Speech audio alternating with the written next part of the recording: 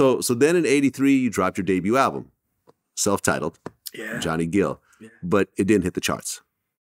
Well, someone forgot to tell me. Someone forgot to tell me, and educate me about the failure, because I had no clue when I released that album whether it was how well it did or how well it didn't do, that it failed. I had no clue about any of that stuff. I was totally oblivious to the fact that, even though you might got this deal, there's a possibility that you might not be successful. I didn't have a clue. All I know is I was recording and singing, and I made records and made music, and that was it. Failure was not even in the cards for me. I later realized, that the album shipped platinum, came back wood. But before that, I don't know. Well, right. I mean, the album had 2 singles, Super Love and When Something's Wrong with My Baby. Yes. Super Love peaked at 29 on the Billboard R&B chart. Yeah. Something Wrong with My Baby peaked at number 57. But this is the R&B chart, which is not the main chart. So for a big label like Atlantic, that's not exactly a home run. Right.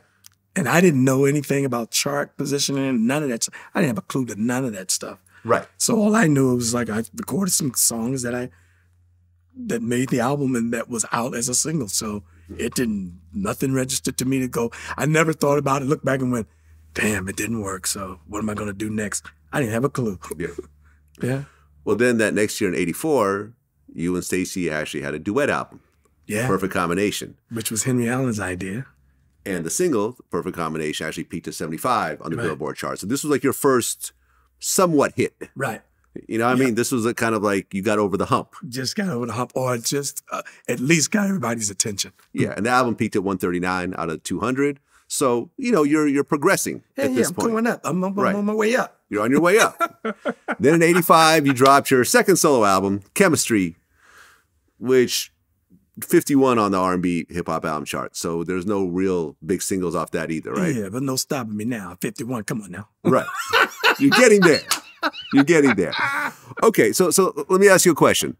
By this time, were you and Stacy dating? Yeah. Stacy and I was dating before I actually had a record deal. Aha. Yeah. So back in D.C. Yeah. Okay. Well, I always like to say I was standing up on my pimping even back then, and he was thinking, oh, well, now because you got a record deal, that's how she, no. I was kind of, standing up on my pimping back then too. But no, we just, we were childhood friends, and we went to elementary, and we went to, obviously to junior high, and we were all hanging out all the time, and which just kids being kids. We just ended up, just dating. And man, that was probably, that was my first love. And I believe I was her first love. Yeah. Okay. Yeah. Well, when you watch the New Edition series, you mentioned, your character mentioned that you guys broke up because her mom, and she was very light-skinned. She was black, but very light-skinned. Yeah. Her mom had an issue with you being dark-skinned, which is why she broke up. And I remember having those conversations with Henry Allen and Bill and some of the other, Bill Underwood, who was my manager at the time. And I said this, and I put this out too, that even hearing them laughing and joking with me, because Henry used to call her Heavy Cream. That was her nickname to him. And he was like, yeah, Heavy Cream got your nose open, huh? You guys you guys are real tight there, huh? Sandra and them, they don't really like that. You're a little too dark for her. And they don't, So I'm like listening to all this stuff, and I'm just a kid.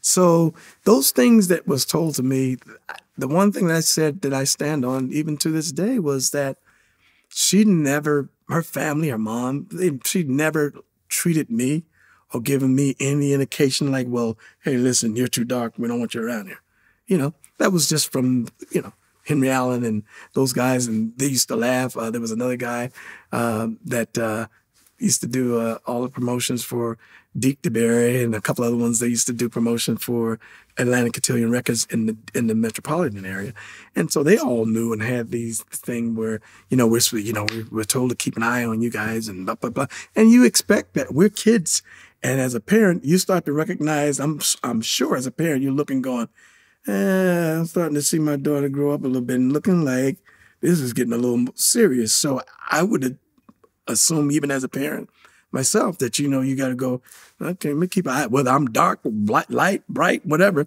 keep an eye on this little motherfucker, because we got to keep an eye on our daughter who's in this business, and God knows if she came up pregnant this early, that could do could do damage to her life and her career. I mean, when you look back and think about it now as an adult, it would only make sense. Yeah, but I mean, colorism, we're talking about the 80s also. Yeah. It's a little more pronounced. Now you watch hip-hop videos and you see a bunch of dark-skinned women, but watch a music video in the 80s, it's all light-skinned girls. Yeah. A hip-hop video, R&B video, whatever, all light-skinned girls. Yeah. At one point, the light skin was in, man. It was like if you wasn't light, you wasn't right. And if you was dark, man, it was like, you got an uphill battle. But it was, and it was crazy because as a kid, I had a complex about being dark as a kid growing up. And I remember many times, we would go play basketball, and a lot of times I didn't want to play too long because I always felt like I didn't want to be in the sun and too long because I always felt like I was dark. And not realizing, even like I said, even as a kid, that was called a complex. I just didn't want to be too dark and thought I was dark enough as it was. And so when you're playing with your brothers, with your buddies and, your friends, and they're like, hey, they calling you darky, you blacker than me. And it's like, I actually developed a complex from that. Yeah. That's too bad, man. That's something that kids shouldn't have to go through. Yeah. Because that carries on through life. Well, the blessing for me is later on recognizing and realizing who I am, who I was, and understanding that, that question hit me as I got older. And the question was, let me ask you a question. Why does people, and whether it's Caucasians, whether it's just light-skinned people, why is it that they like during the summer, everybody wants to lay out, go to the beach and lay out to get what? Dark. And you start putting it together to understand that, well, shit, if dark is so bad, why the hell why do they want to get dark?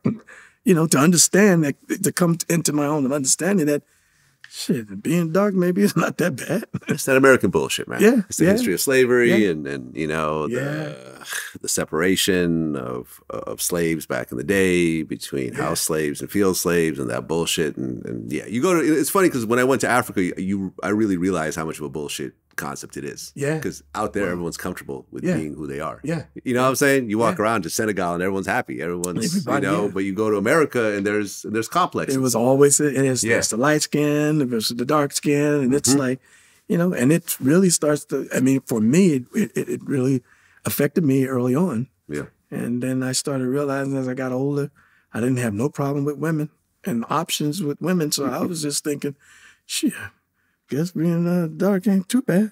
And I ended up with one of the, at that time, think about one of the hottest girls in the business. The two hottest women that was in the business at that time was Stacy and Janet. Right. So, it was funny because, they end up with her, with Stacy. I was just like, I'm not doing too bad.